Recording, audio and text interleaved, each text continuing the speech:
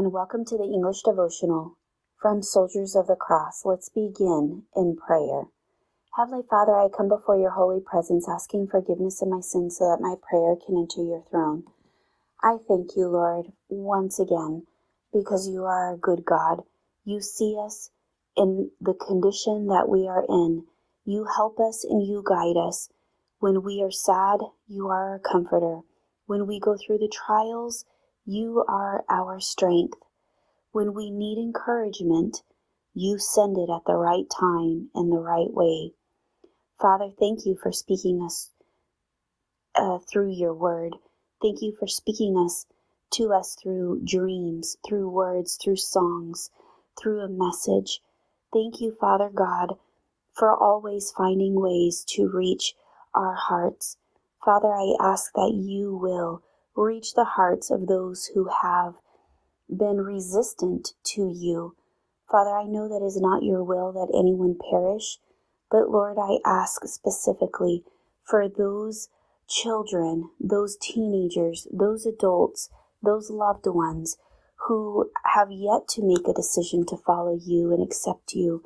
Father, soften up their hearts, Lord. Make them moldable. Seek for them, Lord. Look for them. Search them out. Chase them, Lord. Whatever it is that you need to do to bring them to a saving knowledge of your Son, I ask that you will do it. There's so many of us who are waiting and praying and begging you for our family who do not know you, who have not made that decision. So, Lord, I ask that you will give us some encouragement. Give us a spark of hope. Allow us to see some change. Lord, soften the hearts of those that we love so much. Father, I ask that you will be with the marriages that are struggling. You know what is going on and you know how the enemy attacks. I ask that you will strengthen them, that both husband and wife will look to you for guidance and wisdom, for direction, Lord. Be with our parents as they are navigating parenthood, whether their children are very small in the infant stages or whether they are adolescents or teenagers or young adults. Father, give us wisdom. Help us to love our children as you have loved us. Help us to have patience like you have had patience with us. Help us, Father God, to look for the best interest of our children. I ask these things in your Son's name. Amen. Our Father, who art in heaven, hallowed be thy name. Thy kingdom come, thy will be done, on earth as it is in heaven. Give us this day our daily bread, and forgive us our debts as we forgive our debtors. Lead us not into temptation, but deliver us from evil. For thine is the kingdom, and the power, and the glory, forever and ever. Amen. Today's devotional comes from the book Mesa de Fe that is put out by Soldiers of the Cross. It is titled, Our God is on the Throne, and it is taken from page 8. Our biblical base comes from Revelations chapter 4, verses 1 through 8.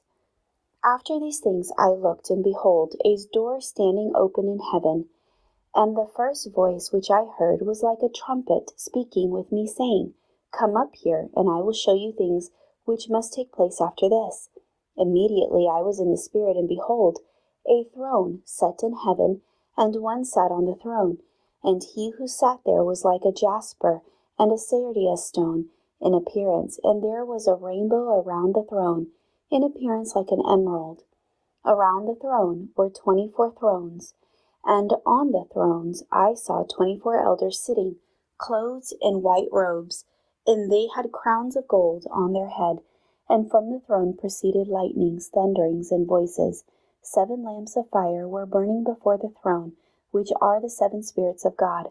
Before the throne there was a sea of glass like crystal, and in the midst of the throne and around the throne were 4 living creatures full of eyes in front and in back. The first living creature was like a lion, the second living creature like a calf. The third living creature had a face like a man, and the fourth living creature was like a flying eagle. The 4 living creatures, each having 6 wings, were full of eyes around and within, and they do not rest day or night, saying, Holy, holy, holy, Lord God Almighty, who was and is to come. Amen. May we be blessed by the reading of the Scripture. Our church was living in difficult days. We cannot imagine first-century believers reading Revelations, having a refreshing drink, and enjoying the sun. It was another time, a hostile environment. The one who was writing Revelation was alone on an island, but the church needed to know that there was something that it should not lose sight of, and that our God is sitting on the throne. God is in control of the universe, and therefore God himself intervenes in all the elements of history, and that history leads to its own glory. God's Son Jesus is the great victor, and in the end, regardless of the persecution, the church will win with Jesus. If in the end the story does not lead to a specific destiny marked out by the sovereign of the universe sitting on his throne, we are the most pitiable beings on earth. Revelation shows us how the last part of God's plan was inaugurated, and that it is inevitable that God's judgment will be unleashed on the earth. Following Christ faithfully in this world is only possible if we have a clear idea of the God we serve. Amen. May the Lord receive the honor and the glory.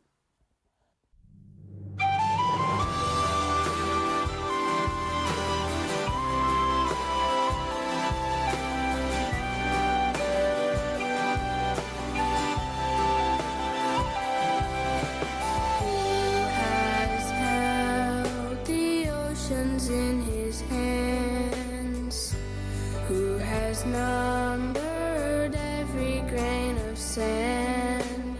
Kings and nations tremble at his voice. All creation rises to rejoice. Behold our God, seated on his throne. Come, let us adore him. Behold our King, nothing can compare. Come, let us adore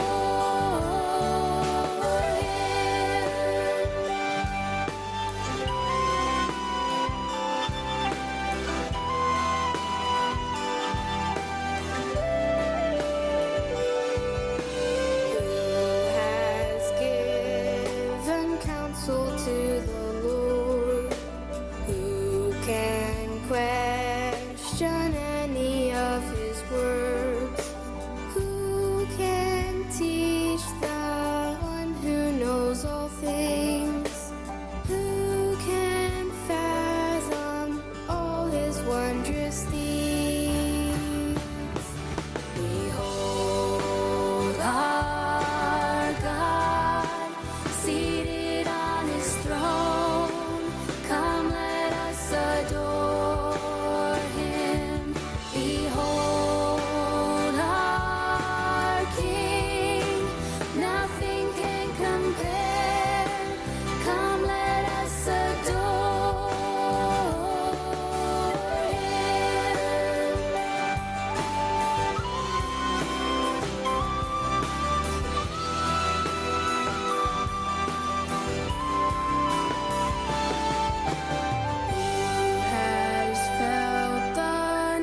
upon his hands, bearing all the guilt of sinful man.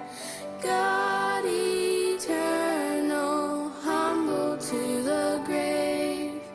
Jesus, Savior, risen now to reign. You will reign forever. You will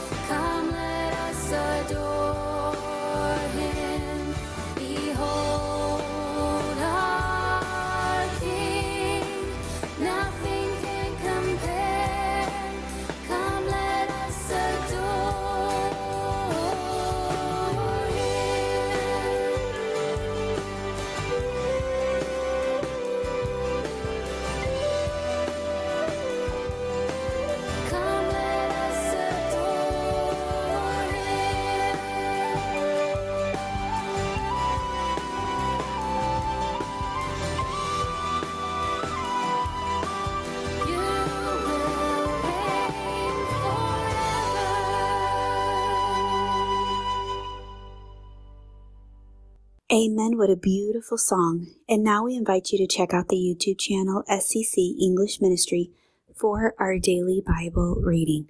And now we ask that the blessed love of God, the grace and peace of our Lord and Savior Jesus Christ, the companion and communion of the Holy Spirit, our great counselor, be with all of his children, now and forever. Amen.